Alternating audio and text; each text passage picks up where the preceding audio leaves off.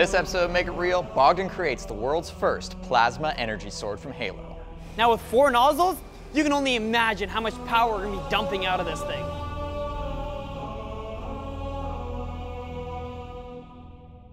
Halo Infinite has arrived, and we're so excited about it, we're going to be doing 3 special episodes tackling 3 different iconic pieces of tech from the game. Charles will build Master Chief's weapon of choice, the MA5, and Chelsea is working on the Halo HUD to give us real-life Halo perspective. And today, Bogdan gets us started with the energy sword. Wait a sec, this is a lightsaber. This can't be right. The Halo energy sword is a blade of confined plasma. So yeah, James was right. It is just like our lightsaber. In fact, it's one of the most powerful weapons in the game and has been in every single installment of the franchise. But unlike our lightsaber, it is this weird triangular shape with a gap in the middle, not a single beam. So what if I take 4 of these and shape them into this? This is where the magic happens. This is a Glass Storage Technologies Mirage nozzle, used for glass blowing. We used one of these nozzles in our lightsaber build, and it worked phenomenally. So we've reached out to GTT and we're partnering with them for this project. They sent us 4 more.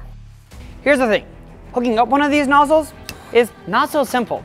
This might look like one continuous flame, but it's actually 40 smaller individual flames that are mixed together perfectly to give us our plasma blade.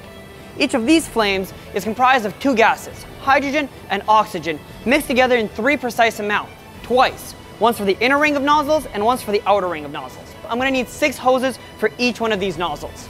So if my math is right, we're going to need 24 hoses. How am I going to hook up 24 hoses? A manifold is a pipe or chamber branching into several openings, and that's exactly what we need to make. We need to take 2 hoses in and end up with 24 hoses out. That's a lot of hoses. Here's what I've come up with. First, the fuel line enters the solenoid, which allows us to turn the whole sword on and off. Then this gets split into 2 pathways, one for the inner ring of flames and one for the outer ring of flame. And finally, they get split into 4 pathways, 1 per nozzle. So all we have to do now is put them together.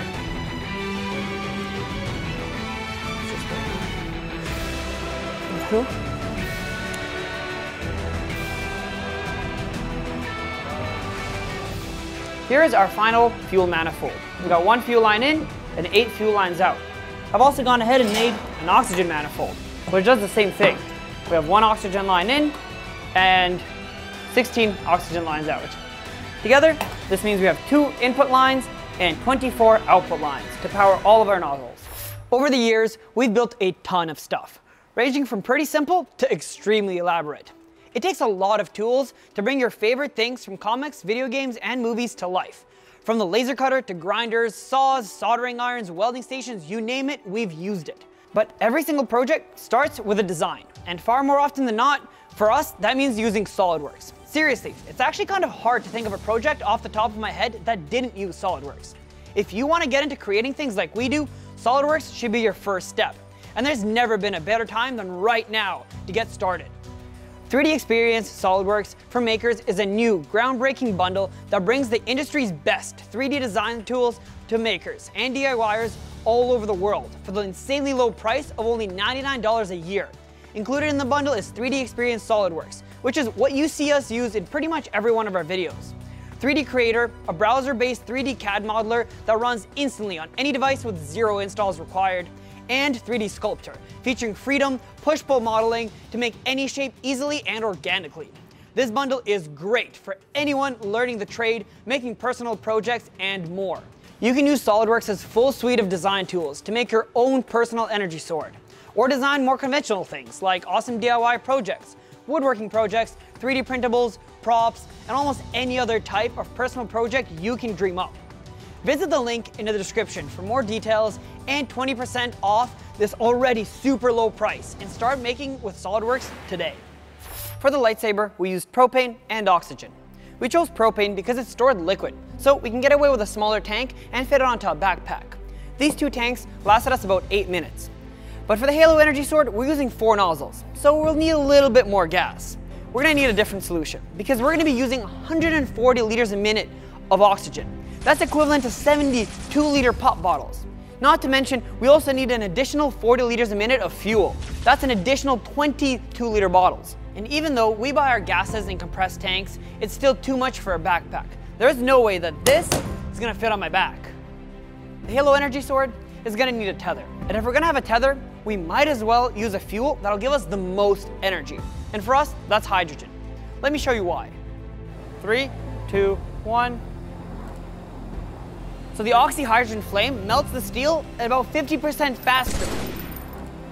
Now with 4 nozzles, you can only imagine how much power we're gonna be dumping out of this thing. Now that we have our nozzle and manifold sorted out, we have to figure out how we're gonna mount everything. Well, since the only solid part of the entire sword is the handle, we have to design a handle that's gonna hold the nozzles and give us the flame shape of the sword. To do that, we're gonna use Solidworks. Okay, now that we have our handle in here, we just need to trace it. So I'm gonna grab some marks. So Solidworks is a great option for design software because it is super powerful. You can basically design anything you can dream up of, whether it's lightsabers, Halo swords, power loaders, you name it. And it's actually pretty easy to learn. There's a lot of great content on both Solidworks' website and across the internet to be able to do just about anything. And then we can just extrude. And bam, there we have the basic outline of our handle. Now we just need to make it look nicer. To do that, let's start with the bulbs on the ends. We can use our revolve feature and the sketch we made before to round those off. So I can just select that there, select the axis of revolution, check mark, and there we go. You can do that on the other side as well. It's looking a little bit better already. Let's give it some fillets. Now we have our basic handle. But unfortunately, I'm not an elite and I don't have 3 fingers. So we have to figure out how to make this comfortable to hold for a human while also figuring out where to put our nozzles. I'm thinking 1 on either side for the straight 2 flames and then 2 angled ones to make that triangular shape. I've gone ahead and added some screw holes to mount the nozzles and some clearance holes for the hoses. Now I'm going to finalize the details and we'll be ready to 3D print.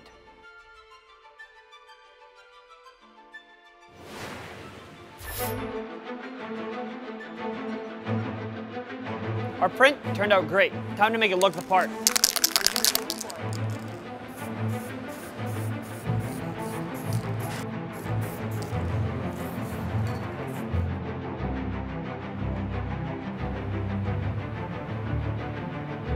I've painted my handle, I've got all my pieces, so it's time for final assembly.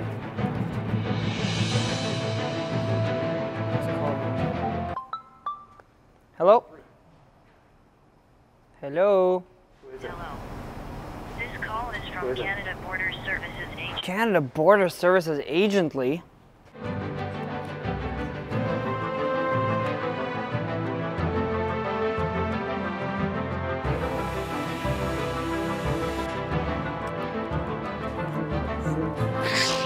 Next up, we gotta hook up these hoses to our handle.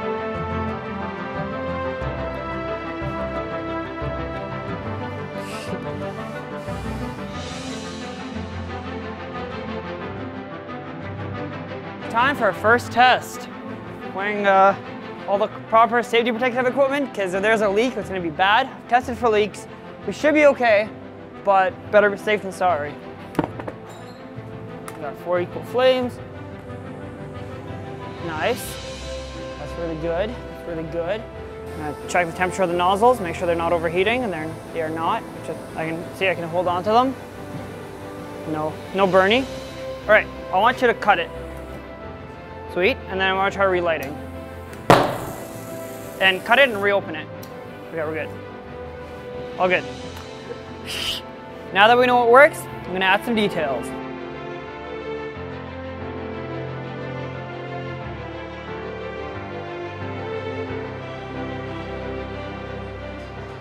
Okay, so we've got some LEDs on this acrylic piece, which doesn't seem to melt, so hopefully that stays true throughout the test.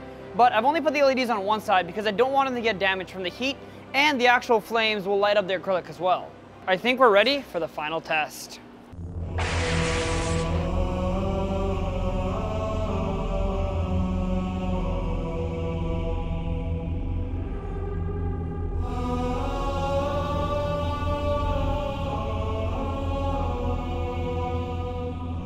I just built the world's first plasma-based Halo energy sword. Oh my God. You ready, Master Chief? Ah! Look at it burn! Oh my gosh, that is so much heat. Holy crap. That is so freaking hot. That was really freaking warm. My little acrylic pieces got a little toasty. What's next, Master Chief? Did your laptop freeze again? Here, set it down. I'll warm it up for you. Okay, just set it down. It'll only take a few seconds. Ah! Look at it. Look at it melt. Yes! Okay, my hands are getting really hot. It just feels like you're literally standing in the sun. Oh my goodness, look at the back of that. Take that, laptop. Look at the keycaps. Look at the buttons. The button's just on fire. That's what you wanted, right, Mr. Chief? This thing puts so much thermal energy out that I cannot stand near it for more than 5 to 10 seconds without my entire body feeling like it's on fire. It's ridiculous. So I've taken a bit of a break now. Let's cut some more stuff. Master Chief, ready to destroy the jug? All right, I'm gonna take this one slow. I wanna see if I can melt the entire thing into a nice puddle of glass. Ooh, I can hear it cracking. Woo! Top blew off. Oh, it's cracking. Get a drip. Look at that drip. You see it? That's just a piece of glass popping off. Oh, look at that. That is so freaking cool. Look at it glowing. I think I made art. Is this what glass blowing is like? I don't think the sword needs any more energy. Ah! Melting. Woo! Haha! Freaking covered in Red Bull now. Look what you did, Daryl. Freaking popped all over me. Can I call you Mr. Chief instead of Master Chief? Whose bright idea was this? Mr. Chief, is this yours? Okay. Ha!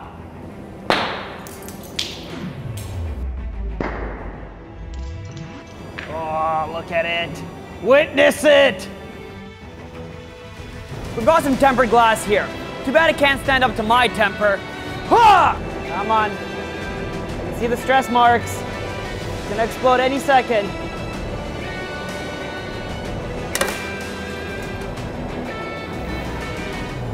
Off. Look at it. Woo! Yeah! That was awesome. I want to cut more stuff. I'm retuning the nozzle to try to get a bit of a more consistent flame.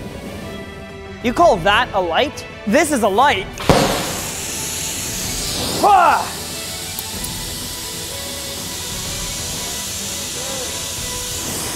That's what I'm talking about. Let's see what this can do against some steel.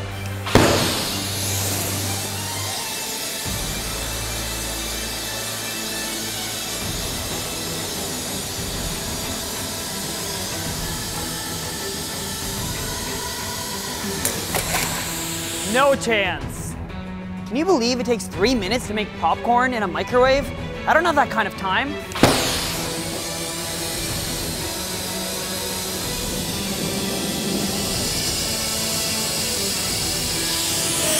Off, guys. Watch out.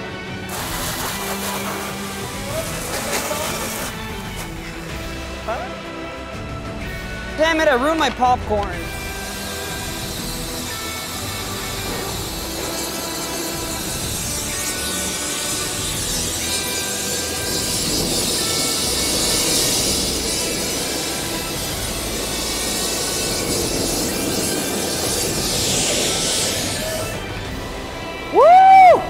Yes!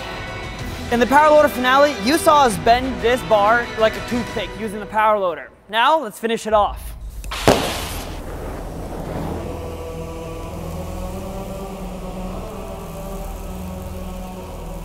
Making this Halo Energy Sword was super, super fun.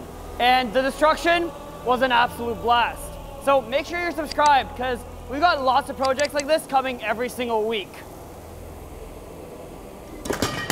Yeah!